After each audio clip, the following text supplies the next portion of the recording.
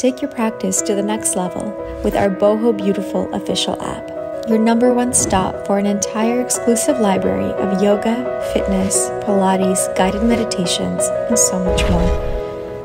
Download it today in the App Store.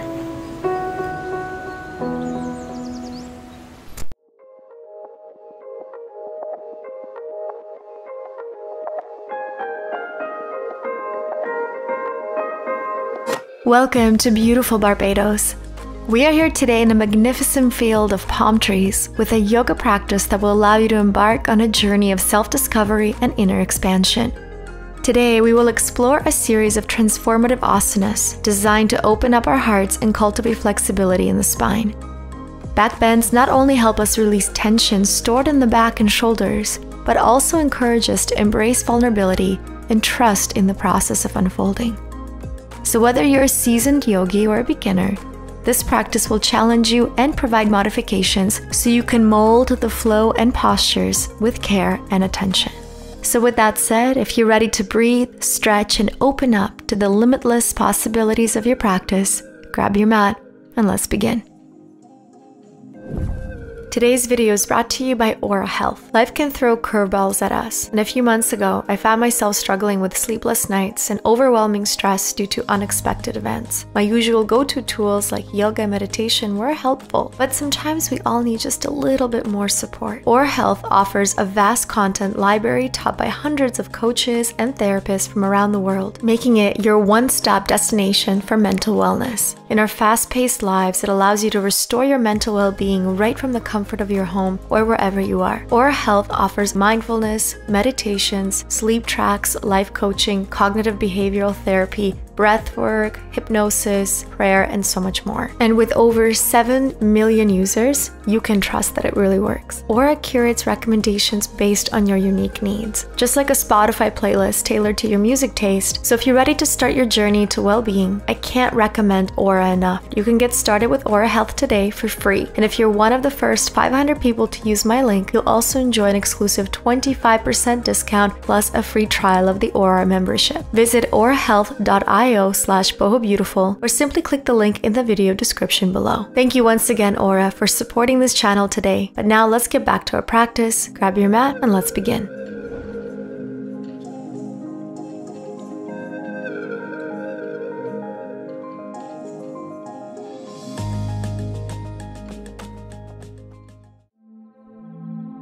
Hello friends, thank you so much for joining me here today for this yoga practice. Let's begin by coming over to the back of our mat, feet together, knees together. Close your eyes and go ahead and just take a deep breath in, reaching both of our arms up to the sky, palms together. And then as you exhale, slowly release all the way forward into your child's pose. Resting your forehead on the mat, reaching your fingertips to the front of your mat. Just taking this moment to come into your body. Feel free to add a little gentle rock side to side if that feels good for you. And then slowly rolling forward all the way until you can dip your hips all the way down, lifting up into upward facing dog. Exhale, round the spine, come back to child's pose. Inhale, come forward and lift those thighs off the mat. Exhale, child's pose again. Continuing with this fluid motion, rounding through, upward facing dog. Exhale, bend your knees and release, child's pose. Inhale, come forward, upward facing dog. And then from here, as you exhale, push into your hands, lift your hips, come into downward facing dog. Our very first downward dog, so let's give the body a little bit of time to release any tension. Walk out your downward dog by bending one knee at a time, adding lots of movement into the shoulders if you can or if you want to. And then taking a deep breath in this downward dog. Exhale, round forward into high plank position. Bend your elbows coming through chaturanga, upward facing dog once again. And then tuck your left toes under, keep your right toes pointed. Go ahead and push into downward dog, but with your right leg lifted up into your three-legged dog. Inhale back to upward dog. Exhale, three-legged dog with right leg up. Come through plank, drop your hips, upward dog. Exhale, push and kick that right leg up, downward dog. Inhale, upward dog. Exhale, downward three-legged dog. Great. Inhale, plank, chaturanga. And let's extend once again, upward dog. Exhale, release into your downward facing dog. Finding stillness just for a breath in. And a long exhalation out. Let's flow it through, come back into plank. Chaturanga. Upward facing dog. Tuck your right toes underneath. Left leg lifts up into your three-legged dog. And then drop the leg, drop your hips, upward dog. So quick transition here between your three-legged dog and all the way down. Upward dog, good. Your right toes stay grounded on the mat. We're just working with that left leg, kicking the left leg up into three-legged dog as high as you're comfortable. And then come back down with your hips, upward dog. Good, and then release back into your downward facing dog. Inhale. Exhale, flow it through into plank, chaturanga, upward facing dog, and downward facing dog once again. Awesome, my friends. Lift the heels, bend your knees, hop to the front of your mat. Inhale halfway, exhale, forward fold. Slight bend in the knees, now begin to roll up vertebra by vertebra, reaching both arms up to the sky. Exhale, hands into heart, samastiti. Open up your feet slightly, about hip width apart. And then from here, reach both arms up. And then exhale, taking your forward fold by reaching your peace fingers for your two big toes. And then with your exhale, releasing as far as you're comfortable. So really thinking about allowing your belly to come close to your thighs or the knees, your forehead to come down, allowing your head to be heavy, maybe even rocking a little bit side to side if that feels good. And then slight bend in the knees, releasing your toes, standing up tall. Arms reach back up to the sky, and then heel toe your feet a little bit further apart now. And then slowly come all the way down into your yogic squat malasana. This time your feet are about the edges of the mat. Allow your hips to come down. Use your elbows to push the knees apart. Palms of your hands together. And just hold here. Take a deep breath in. Exhale out. Good. Another deep breath in. Exhale. Release the hands. Lift the hips, heel toe your feet together, and then bending your knees, placing your hands flat on the floor, coming to crow, knees on top of your triceps. Do your best to try to lift your both feet off the mat, holding here, balancing, or even just practicing by lifting one foot at a time if needed. And then to transition, you're going to step or hop right into plank, chaturanga, upward facing dog. Exhale, downward facing dog. Beautiful. Inhale, lift the heels, bend your knees, hop to the front of your mat. Halfway, exhale, fold. Inhale, stand up tall, reach both arms up to the sky. Exhale, hands in samastiti in front of you. Inhale, reach back up again. This time, allow your hips to fall forward as you take a gentle back bend, looking towards the back of your mat. Going as far as you're comfortable, interlacing your fingers and index fingers pointing up to the sky or to the back of your mat. And then release right over to forward fold. Halfway up, exhale, step back into high plank position, chaturanga, upward facing dog. And then as you exhale, lift and release into downward facing dog. Take a deep breath in. Lift the heels, bend your knees, hop to the front of your mat. Halfway, exhale, fold. Inhale, stand up tall, reach both arms up. And exhale, bring your hands in front of your heart, samastiti. Let's do that again. Inhale, reach the arms up to the sky. Push the pelvis forward. Interlace your fingers except your index fingers. Arch and open up through your back bend. Keep reaching, keep reaching. Exhale, release all the way into your forward fold. Halfway up. Exhale, hop or step back into plank, chaturanga. Upward facing dog. Exhale, downward facing dog. Take a deep breath in. Exhale, come through into high plank. And then slowly release yourself all the way down. Bending both knees, grabbing your ankles, preparing ourselves for our bow pose. Flex your feet. And then from here, begin to lift up and reach. Point your toes or flex, whatever's good. Just do your best to try not let the knees separate too much. So bring those legs as close as you can. Keep lifting, keep lifting, keep lifting. And drop it down. Awesome. Inhale. Exhale. Come back up. Upward dog. Exhale. Downward facing dog. Beautiful. Inhale. Let's lift the heels. Hop to the front of your mat. Halfway. Exhale. Fold. Stand up tall. Reach up to the sky. And exhale. Hands at your heart. Inhale. Reach up. Interlace those fingers, index fingers pointing to the back of your mat. Arch and open up. Push the pelvis forward. And then release all the way into your forward fold. Halfway. Exhale, step or hop into high plank position. Take your flow, chaturanga. Upward facing dog. Exhale, downward facing dog. Beautiful. Inhale. Exhale, lengthening through the spine and then dropping down to your knees.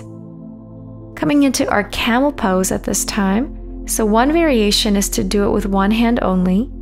So right hand to your right heel. Other hand comes into your Yana Mudra. Or you can do the full camel by bringing both hands to your heels, pushing the pelvis forward, and then extend and throw your head all the way back. Noticing this nice arch, this opening through your body, through your chest center. And then keep pushing the hips forward. Keep looking back. A beautiful camel pose. Really open up that heart. To come out, bring your hands to your sacrum, your lower back first. Sit back over to your heels. And then round out the spine through your child's pose. Arms reaching to the front of your mat. Inhale. Exhale. Just sit here for a moment, enjoying this counter pose. Inhale. Exhale. Let it go. Simply stay here for a moment, paying attention to your breath, the inhalation and the exhalation. Checking in with how your body is feeling in this moment. Where do you feel the restriction? Where do you feel the space that has started to be created? Just check in how your body is feeling so far.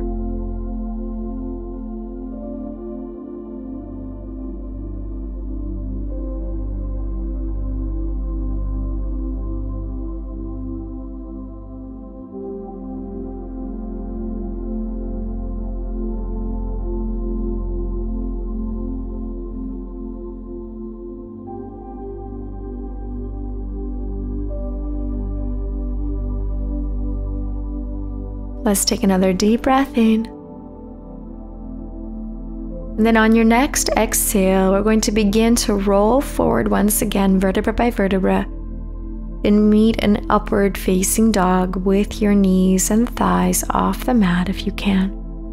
Let's come through. Drop your hips, lift and open into upward dog. Exhale, push back, downward facing dog. Beautiful. Lift the heels, bend your knees, hop to the front. Halfway. Exhale, fold. Inhale, lift and stand up. Exhale, Samastiti. Inhale, lift up, open up. Interlace your fingers, index fingers pointing to the back of your mat. Keep arching, keep opening, go a little further. Exhale, dive forward into your forward fold. Inhale halfway. Exhale, step or hop right into chaturanga. Upward facing dog. And exhale, downward facing dog. Inhale, lift the heels, bend your knees, hop to the front, cross your ankles, and land in a seated position. Coming into our boat pose, lift the feet off the floor. Hold here, and with control, slowly lower your spine all the way onto the mat. Bring your knees in, and then plant your feet onto the floor, lifting up into our bridge. We're going to start with our bridge. And then, of course, we're going to take it up a notch with a full wheel, but I leave that up to you. If you are going to do a full wheel, plant the palms of your hands over and flat on the floor. Lift into a full wheel. If this is too intense for you today, just remain in your bridge and think about lifting the pelvis as high as you possibly can. So 2 different variations for you guys. Listen to your body. Do what's right for you. Keep lifting your hips up to the sky. If you're in a full wheel, really open up through that heart center here. Open up through the shoulders.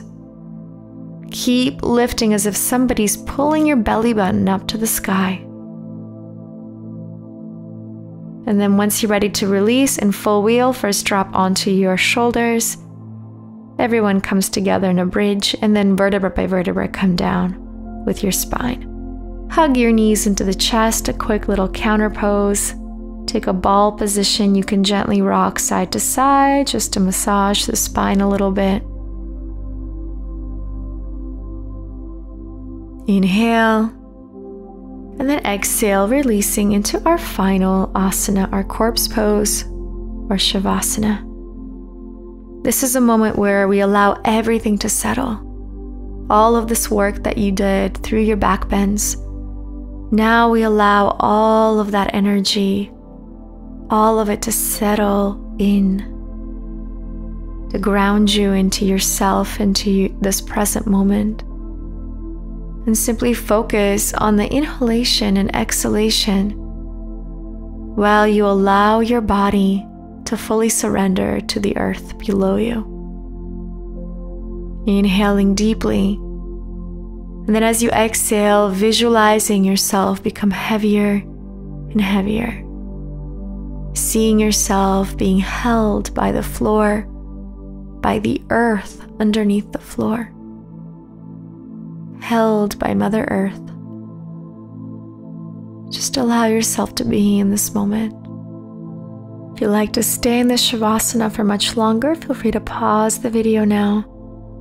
Otherwise, if you're ready to come out, just add some movement to your fingers and toes. And then gently at your own pace, roll yourself to one side and meet me in a cross-legged seated position on your mat. Good. Take a deep breath in. Go ahead, reach both arms up to the sky. And then exhale, bring your hands over to your heart center. Bowing down to your heart center in gratitude for your beautiful practice today. Thank you so much for joining me here in beautiful Barbados. I hope you have a wonderful rest of your day. Namaste.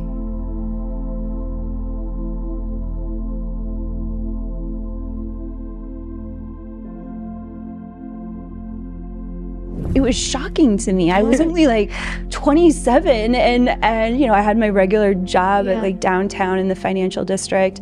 And then in my private life on Saturday, like all these people are coming for like psychic sessions and psychic. So I was doing hands-on healing, psychic surgery, channeling, and the people that were coming were like, I'm completely different. Like everything you did was permanent. Like, I don't know what's going on. And I was like, I know what's going on. I can't describe it to you, but I know that what you're saying is true. Yeah. Because I had so many near-death experiences, I knew where to send everything that was being released. It was back directly to the source. It wasn't to the spirit world. It wasn't to an angel. It was like, we're going to the light of God now.